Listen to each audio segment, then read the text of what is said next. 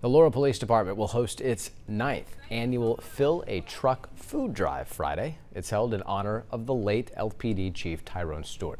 The event helps the Good Samaritan Center of Laurel continue to feed the homeless and less fortunate. And LPD Police Chief Tommy Cox says that every year the event raises a substantial amount of money, and he's thankful for the community's support and is looking forward to this year's event. Oh, sure. We usually somewhere between $1,500 and $2,000 worth of cash donations and several truckloads of food. And we obviously, the people in Laurel Jones County are very generous. And I remember last time or the time before, one of the officers saying everybody was complaining about gas prices going up, or how everything is higher now, and that's true. But they were complaining while they put stuff in the back of the truck. The drive will be held Friday from 8 in the morning until 4 p.m. and then on Saturday from 8 a.m. until noon in front of the food section at the Laurel Walmart.